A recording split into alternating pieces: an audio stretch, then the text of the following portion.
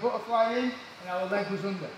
Now, if at any point our opponent lifts this leg up, here, look what we have. We have the same thing, my foot's already under. Now we can finish. Whichever leg he raises, look, if it's here, I go for this one. Remember the C grips we had? So important, because whenever I'm here, look, and I want to attack a leg, look. So easy to get on him. Whichever leg he wants to put up, I can hit. I go this way. If he lifts this one up, we do the same drill. Legs together, over and in. If I'm here, and I look to sweep him, his only option is to put that foot on the leg, yeah?